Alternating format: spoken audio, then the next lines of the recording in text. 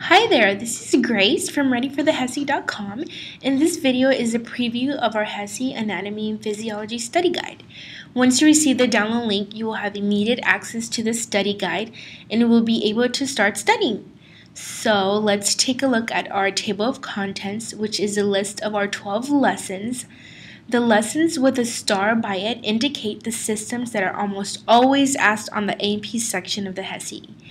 There is one lesson you can actually receive completely free, and it is the skeletal lesson, which includes the skeletal diagrams, worksheet, and practice questions. So you can just go to our website at readyforthehesi.com, click on free quiz and worksheet, enter your name and email, and you will receive the freebies instantly.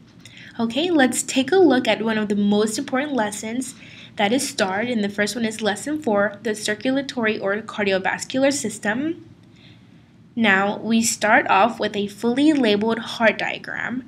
The notes on the side are extremely important, so make sure to read those. It is then followed by a similar diagram, except it is without labels, so you may practice on your own. Then it's followed by a diagram of the must-know arteries and veins. Let's take a look at the next lesson, lesson 5, the endocrine or hormones.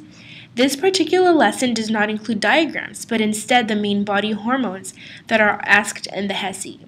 It is also followed by a fill-in-the-blank table and practice questions. Then another commonly asked body system is the nervous system, which is lesson 9. It is similar to lesson 5 in that it focuses on main keywords such as parasympathetic and sympathetic system, as well as the anatomy and function of the brain, which is on page 49. Also followed by practice questions, of course. And next is lesson 10, the senses. The A&P section of the HESI always includes at least 1 or 2 questions on the senses. So most likely it will be on the eye or the ear. So here we have a diagram of the eye and ear, followed with a fill-in-the-blank and multiple choice questions. Lesson 5 is the immune system, and like lesson 5 and 9, it focuses on the must-know information and keywords for the immune system of the body. And this is why the Ready for the HESI study guide is so effective, because we only give you the material you really need to know, instead of bombarding you and overwhelming you with too much information.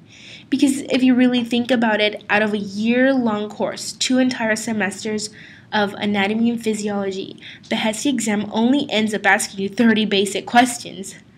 Alright, so let's see, towards the end of the study guide is the comprehensive final exam, which includes 50 questions in every different body system.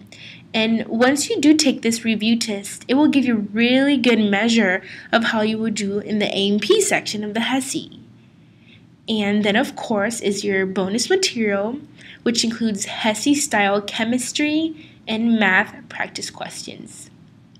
Alright, we hope you have enjoyed this preview, and do not hesitate to contact us at all at readyforthehesi@gmail.com or contact@readyforthehesi.com. We are always an email away and strive to respond within 24 hours. Talk to you soon. Thanks again.